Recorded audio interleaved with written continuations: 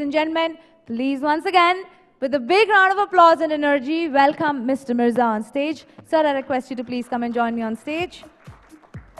And thank you so much for being a lovely audience.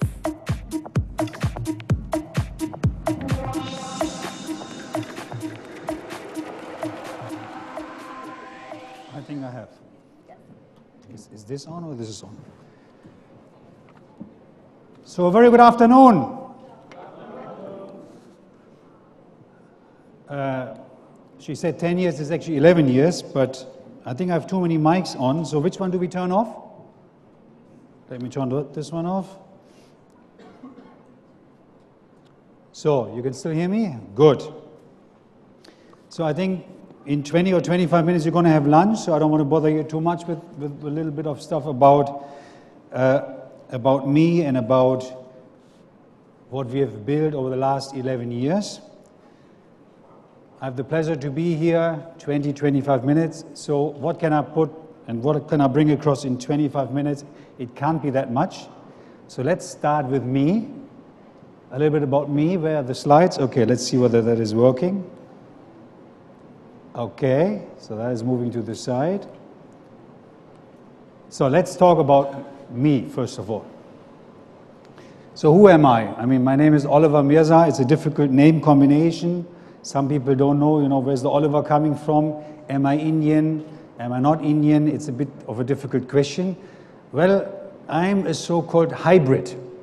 I'm half Indian by blood and half German, but by nationality I'm German. So I was born in Germany. I grew up in Europe, in Germany. And when you see the slide, I've put a little bit about what I experienced over the last 51 years. Probably let's start in the middle. Let's see whether that is also working here. Here. So I grew up in Europe. I'm German. I grew up in Germany. But I also lived in the US for 2 years. I studied in Germany. I'm a nutritionist by profession. But then I moved to the US. I studied business. And so I also have a master's in business.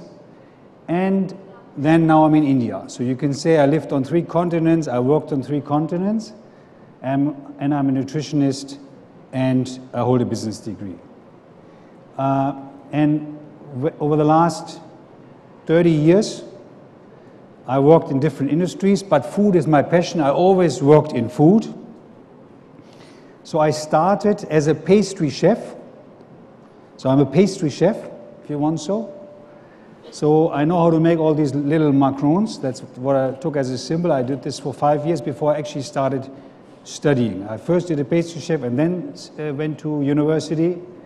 And then I worked in 2 areas, which is the sweet area, the biscuit area in Cambly, that's a Swiss brand, and also in a fruit gum industry. And then I joined Heinz Ketchup in Germany, was in charge of Germany, Austria, Switzerland.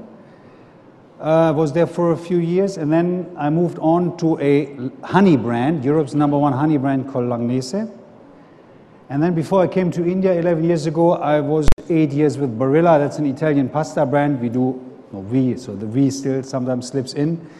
We used to do pasta and pasta sauces all across Europe. So that's the world I used to live in, I still live in. And I'm in India with my family. I have 5 girls, a big one and 4 smaller ones. So we all live in Delhi. For the last 10 years, the first year I lived in Mumbai. And I also have a hobby. I think these hobbies we can only afford in India as a European. So we hold some goats and I do my own goat cheese. That's why I use the symbol of goat cheese. That's about me. And then let's talk a bit about what I'm here for. Well, I moved from Germany to India for this particular job because I was asked by the Oetker group, can you build up the Dr. Oetker India business? So when I came here in 2008, the business was 0. Turnover was 0. And we looked at the business. I looked at the business, came here. I was the first person on the payroll, if you want so, on Dr. Oetker India. And how did we look at the business? We looked at it and said, wow, India and Europe have similar size, but although similar size, it's like day and night. The differences are so vast, not only the differences in food, so many differences that, and I keep on saying this, I probably also say this during the presentation a few times, we need to unlearn what we used to do in Europe, or what I used to do for 40 years. I had to unlearn everything and start learning new. So when you see alone the food part, and we're here because we're a food brand, in the European world, it's the world of sandwiches, it's the world of burgers, it's the world of pasta, whereas the Indian world, 10 years ago and even now, is not yet that kind of world. But we're moving towards it. So that's the similar size. Yeah? When you look at India in terms of size, it's just massive. Belgium, a small country, is just as big as Kerala. Or you look at the UK, is as big as UP. And then we're here in India, and looking at it at one country is almost impossible. But it is the country of opportunities for Western comfort food, and that's why we looked at it. Now, the Dr. Oetker global pedigree is also in comfort food. And some of you, I just spoke with a gentleman from Volkswagen, some of you who have been to Europe, they know the brand, they know what we do. So what we do is, we do only Western comfort food. It is a bit misleading that there's a doctor in the brand, because we do comfort food, not healthy food. But the doctor in the brand makes it a bit more healthy, so we're doing fine. So when you see on the left side, we do a lot around pizza, we do subs, we do deep dish, we do toasties. So we are in the world of burgers, pizza, subs, deep dish for home consumption. Not for the restaurant consumption, but even when you look at the restaurant consumption, if there's anyone from Domino's in the room, you please forgive me for the next sentence. Domino's worldwide does 1.5 million pizzas a day. We do 5 million a day. So from that kind of scale, Domino's is a nobody. But we are very strong in home consumption, whereas Domino's is on the delivery side. And also, of course, eat in. So that's what we do. And on the other side, we are in the cake world, which we said, let's not look at the cake world in India, let's look at the other world. And that's what we did. So we focused on our core competency, and we thought it's easy to just bring it here. But of course, it was not as easy. And the position was taken in the out-of-home market already, so we need to look at the in-home market. And that's what we did. So we looked at the biggest taste maker inside these products, which is mayonnaise. So when you look at a sandwich, the biggest taste maker is mayonnaise. You look at a toasty, it's mayonnaise. Even in a pizza sometimes is a cheese mayonnaise inside. Or in a burger. So we looked at this market and said, wow, let's do this. And when you see this picture, this is the multiple usage of mayonnaise across the world. You see it you have it in wraps. Japanese love it on their pizza. Germans love it on French fries, because as a German, I believe it's more healthy than ketchup, but we are not in competition with ketchup. We use it as decor. We use it to bind together vegetables. We use it in the UK, it's the favorite sandwich spread. Or we use it simply as a butter replacer. That all is the know-how that we have, but when we came to India, we realized nobody knows this. Nobody knows any of this. There's only 10 lakh people in India who know what a mayonnaise is. They buy the mayonnaise when we started this. Most of the people knew there is a white sauce inside the burger, but that is a mayonnaise, nobody knew. Yeah? Or that there is something creamy inside a sandwich, they also knew, but that is a mayonnaise, people simply did not know. So it's a key ingredient in comfort food, but people didn't know. So that means if you come with a know-how that everybody knows everything, of course that is not working. So we had to unlearn that and learn new, and start educating what the word mayonnaise means. Even when you come with the thinking of, yeah, it's the biggest condiment on the planet, and it is, mayonnaise is the biggest condiment on the planet, it's worth nothing if people don't know what it is. So when you look at this chart, the ketchup is not the king of American condiments, it's mayonnaise, because in the US, mayonnaise is a 2 billion USD market, whereas ketchup is only 800 million. And when you then look at, that's an article from 2014, but even in the UK, now mayonnaise outsells ketchup in the UK for the first time, because they look at mayonnaise alone, and mayonnaise has 80% fat over there. But even that's now the mayonnaise segment. But when you look at dressings, mayonnaise dressings, if you put this together, it was always number one. So also in the UK it's bigger. But when we started in 2008, mayonnaise was a 9 crore market against ketchup being 500, 600 crores. So it's nothing against ketchup, although globally it's the number one.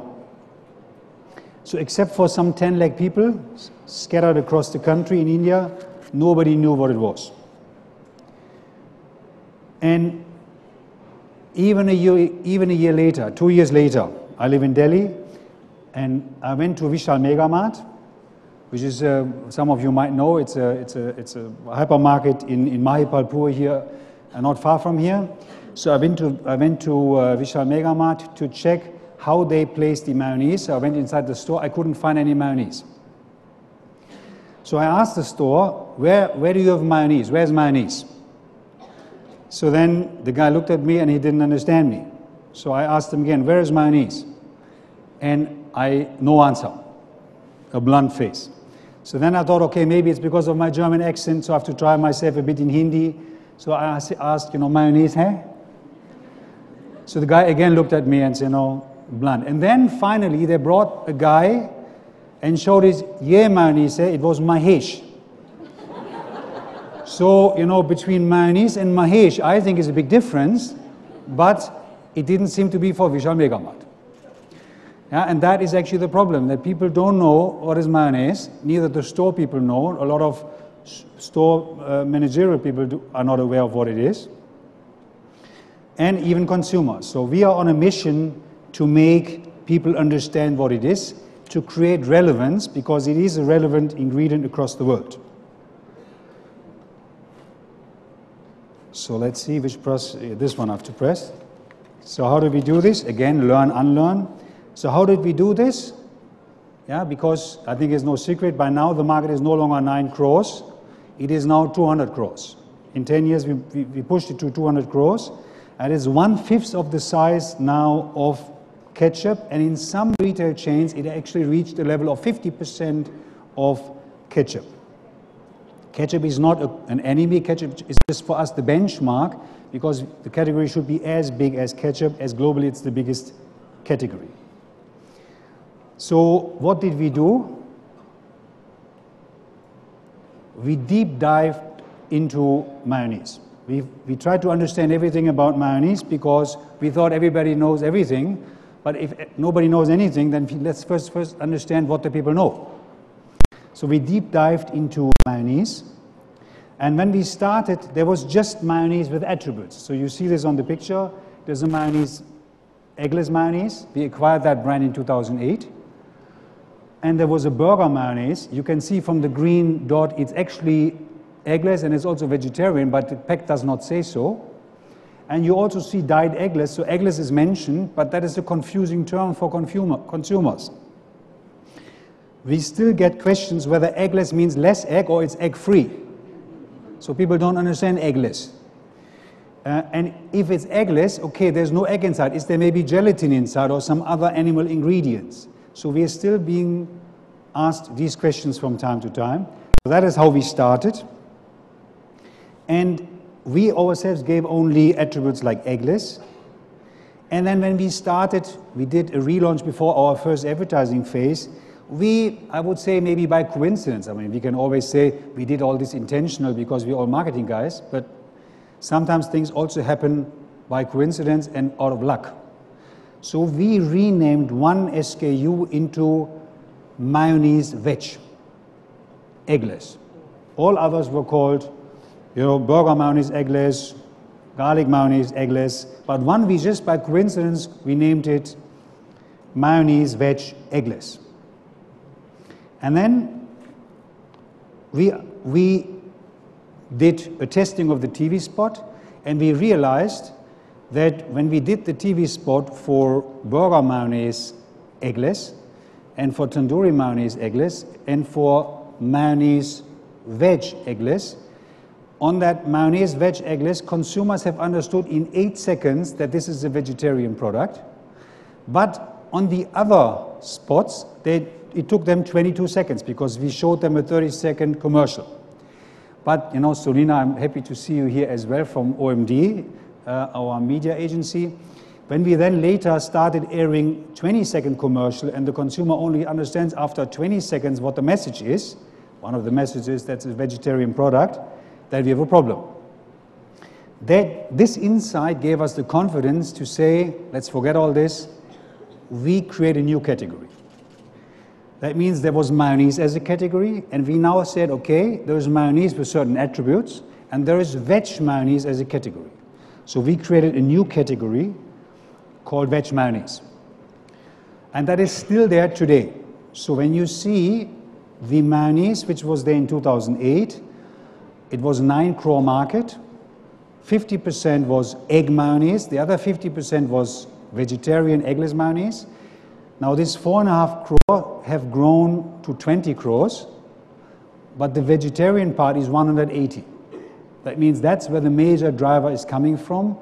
We took this insight and said, eggless is not so relevant, people want to hear veg, and let's not make veg a product attribute. We create a category called veg mayonnaise. So when you go out on the shelves today, there is mayonnaise as a category, but there's also veg mayonnaise as a category. And that is actually the biggest category. Sometimes you don't realize that mayonnaise is still a category. Quite often it's only 1 or 2 products because the overall market is only so small. And this is the beauty about building this category. You take an insight and scale it up and dare to scale it up, because a lot of people would just take that insight and attach it to one SKU. No, you have the guts to do this massively across the range, and that's what we did. So we opened up a new category called veg mayonnaise, and we moved all eggless products under the veg mayonnaise nomenclature. And this resulted in the end in a market size of a bit more than 200 crores, and we have grown from 0, you can say, up to, we've acquired a business, a retail business in 2008 was 12 crores. We are now 250 crore company. Major driver is the mayonnaise, the veg mayonnaise. And then we pushed and started our journey on building penetration, driving penetration, but most of you are marketeers, so I'm not talking anything new. We created a nozzle pack, 100 gram for 35 rupees, but we did not only push the price point, we have drawn the price point with the mayonnaise through the nozzle onto the toast bread. It's called visual impression. We burn it into the heads kind of message. And we've done this, and we launched this SKU. It is this small SKU. We launched it in 2015, and by now it's our strongest SKU. Yeah, and that is what it is. Take it up and massively scale it up. Of course, distribution also played a major role in here. I'll come to this in a minute. I think I have another 2 more slides. But it is about driving penetration so that more and more people understand what mayonnaise is. Why they understand, I'll come to this, I've not yet shared that. But that veg mayonnaise as a category is going into the smaller households as well, and into deeper households from an SEC ABC classification as well. How did we do this? We created relevance through education. So we are saying that we only focus on education, and we're doing this through a TV spot in which, when you look at the TV spot, all we do is we instruct somebody how to make a sandwich, and it's not we, Sonali Bendre is doing it for us. That she shows how to make a sandwich, how to not have an ugly sandwich or a boring sandwich, how to have a yummy, tasty, fancy, creamy, juicy sandwich. So we're focusing very much on appetite appeal and education of how to make a sandwich. As well, we show burger as a spot, tandoori, wrap as a spot, and also macaroni. In macaroni, for example, we've gone ahead. Yeah, so we're showing how to make a white sauce from mayonnaise. So white sauce is a basic ingredient into a mayonnaise. Mayonnaise is, of course, veg mayonnaise is a basic ingredient into the white sauce. That's what we're showing. And we're showing this on TV as one spot, but we also supported this on the ground with a promotion where consumers can actually do macaroni with white sauce. So all pure education. We're not focusing on you get 10 rupee for free or, you know, get, I don't know, let's stick something to it because somebody gives it to us for free. We're focusing on educative promotions. So that's what we're doing. And with this, we create relevance. And with this, we have achieved what we have achieved. So how does the future look? For us, focus on the consumer. And I think it's normal, but a lot of people focus on the competition. We focus only on the consumer because the consumer pays our salaries. It's called consumer centricity. We're not looking left and right what the competition does. Of course, we're a leader, so it's a bit easier to say so because as a leader, you don't have to focus so much on left and right. But as a leader in this category, we have 70% market share. We're focusing on the consumer, but even, I'm mentioning 70% market share. We're not focusing so much on the market share because the moment we focus mentally on the market share, then I'm focusing on the competition. Because I need to stick to 70% market share. I need to make sure that I stay number one and not number two, so then the competition becomes the focus. We focus on the consumer. Run as fast as you can to reach the consumer is our focus, and with that we have begun our journey and we will continue our journey. We also monitor trends locally, globally, and that means we look at Nielsen data. We pushed Nielsen to give us data. Nielsen before had no Nielsen panel for mayonnaise. We are the first customer for Nielsen, and it's a pain cleaning up the data. I'm so sorry for you guys from Nielsen, but it's real pain. But yes, the data, once you analyze, it is about the consumer and it's about what segments they choose, what segments are growing, but also what are the trends locally and globally. And you see this every few years there's a trend. It's low fat, and then sometimes it's the Atkins trend. Right now from Europe, very strongly coming over low sugar.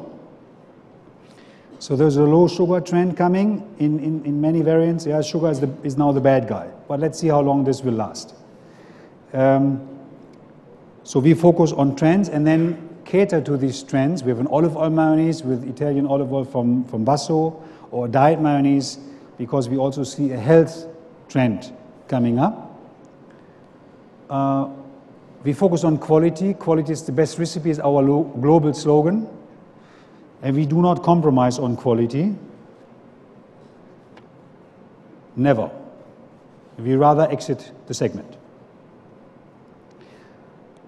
And yes, we have the most modern sauces plant in Asia. We recently, in 2017, March, we opened the plant. We have gone ahead, invested massively into this plant. We have a new technology in this plant. Does anyone know how to lift an airplane? Why would the airplane go in the air? Anyone has any idea? Huh? Buoyancy. It has to do with the ankle and the air streams below the airplane. So with that, you create enough energy for the airplane to take off. That is what has that to do with mayonnaise, because we introduced aero technology in our plant to make mayonnaise. So usually, not sure whether you know how to make a mayonnaise. It's simple. You just have a little bit of water and some cool mixture and oil, and you need to blend it. But if you do this at home in a mixer, you put everything in a bowl, and you always need to run with the mixer after the liquid. So it takes a lot of time. And it's not so efficient. But if you do it like an airplane, you create ankles in the mixer and in the equipment that the mayonnaise always comes to you. Then we are able to make a batch of mayonnaise, if everything is inside, 1.5 tons in 15 seconds. That is aero technology. So we went ahead and invested in such a technology to be ahead of the time. Because why is this good? Why does it pay off for the consumer? We will use less additives. We will use less stabilizers in it. So eventually, because the world is moving towards all natural, this is what it will lead to, and our technology will address these points. So that's the sauces plant, mayonnaise sauces. And then, anyone has any guess what 489 means?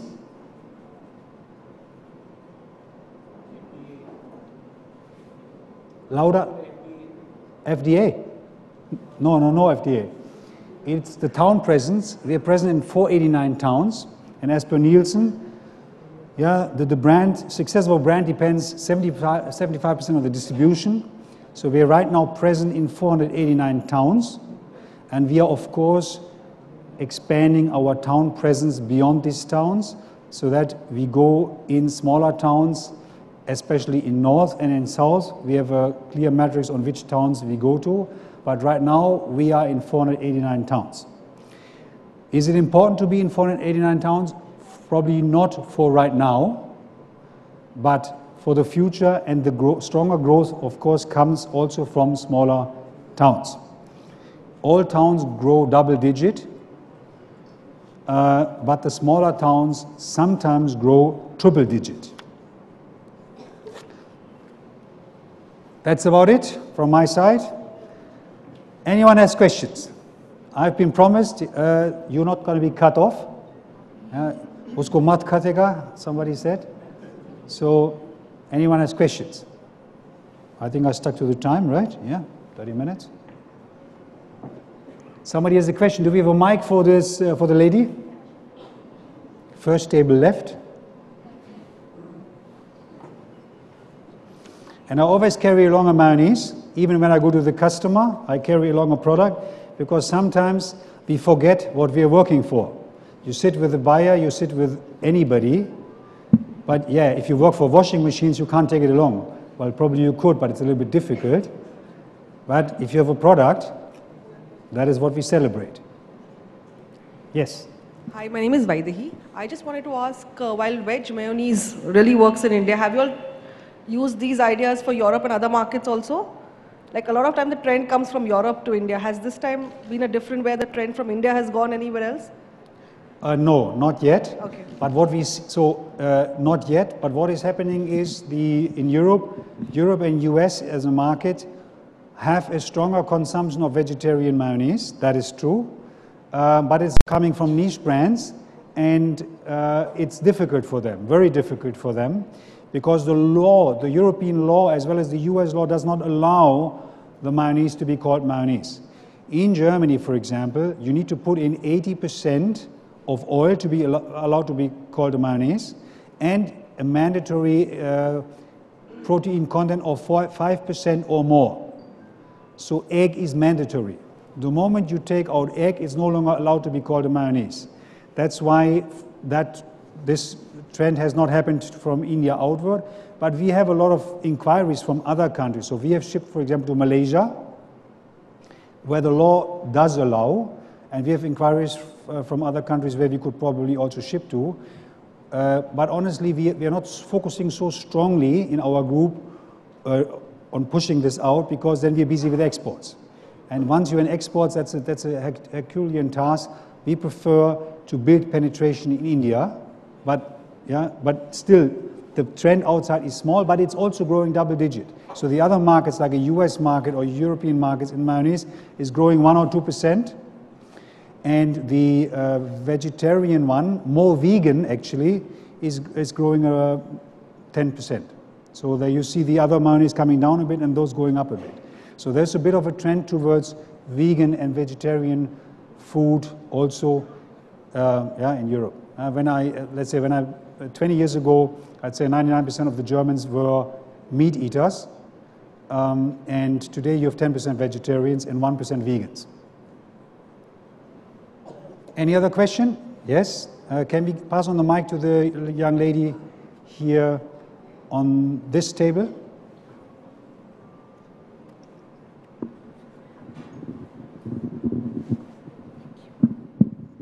Hi, my name is Geetika, and My question is to you, and in fact to all the marketers here, is what's one key to keep the customer or the consumer loyal?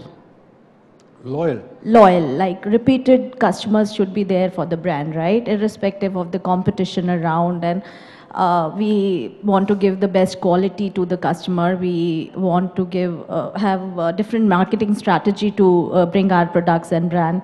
What is one key factor which keeps the consumer loyal to the brand? It's a very tough question, but I can answer only for our brand, of course. For us, what it is for us is that we offer value for money across the world. When you buy our pizza, for example, a pizza would be €2 on a retail shelf at a retailer. So 160 rupees would be a pizza when you pick it up from a retail shelf. So that's our philosophy, that we focus on value for money. Value for money means what do you get, and what do you pay for it, and what do you get out of it. So when you see what we're doing, when we acquired, I've shown you some pictures from the brand in the year 2008 and currently.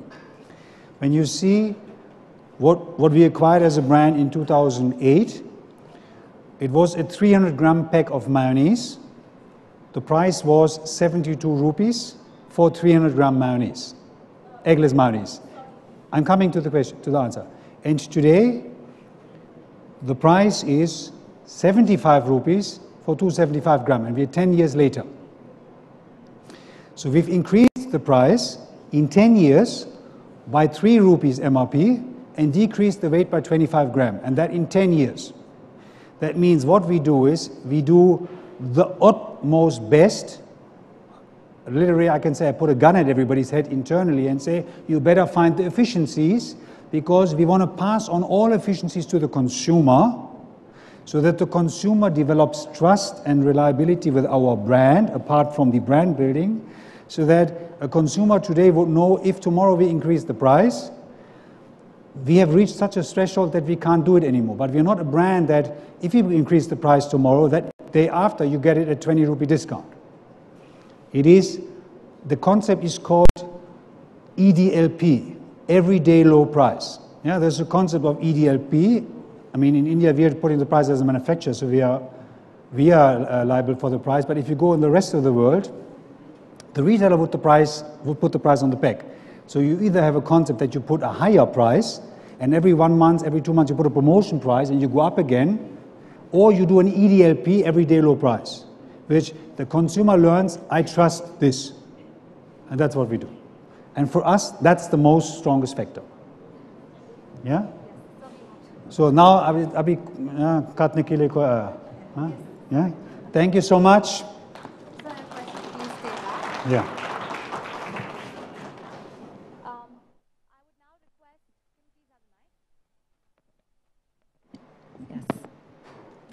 I would now request Mr. Biswajit Samal, he's the head marketing for Volkswagen Passengers Cars, to please come and join me on stage.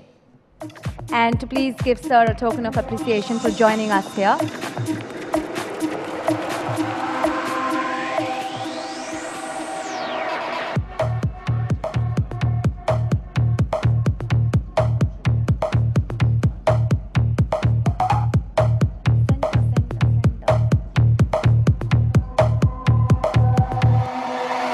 Ladies and gentlemen, in the meanwhile, please do not forget to tweet using hashtag E4MIBC. We have a surprise gift for you at the end of the day. The most interesting tweet is going to win a